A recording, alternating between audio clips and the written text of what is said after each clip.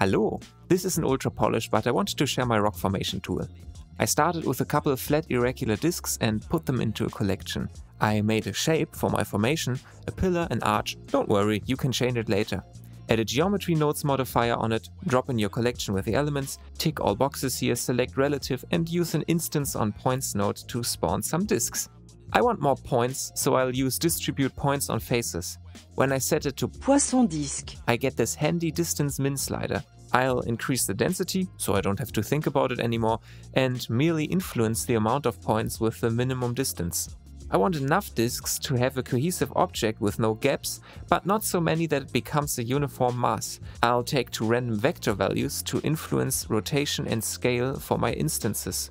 The rotation should be mainly around the z-axis. If you rotate the other two axes, only do it slightly.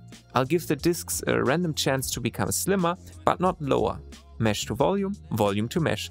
Set both to size. I decrease both voxel sizes to 0.1 meter. Was this a strange new way for subdivision? No, get a realize instances node and plug it before those two, and now magic happened and we remeshed the individual pieces into a single mesh. I use a noise texture as a position offset for some displacement. As always, a mix RGB node in linear light mode functions as a dial, shade it smooth and set a material. Now the modeling part is done. Obviously feel free to modify it if you need.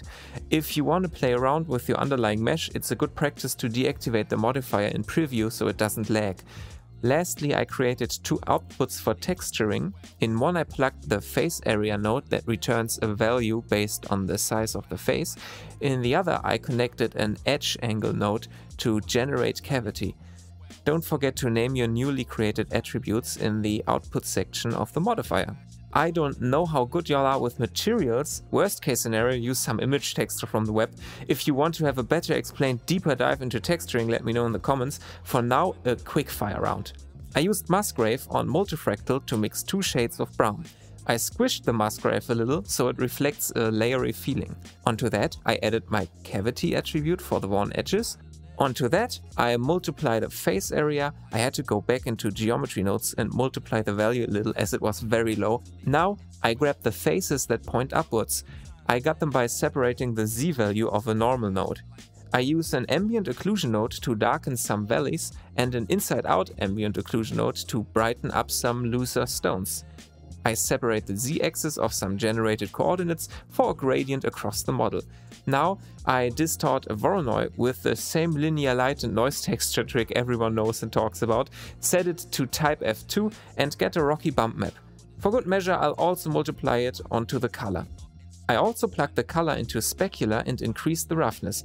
Now you can easily make a cave and convince some Roman idiot that it could safely store Jesus' corpse or something. Good outro there. poisson disque, poisson disque, poisson disque.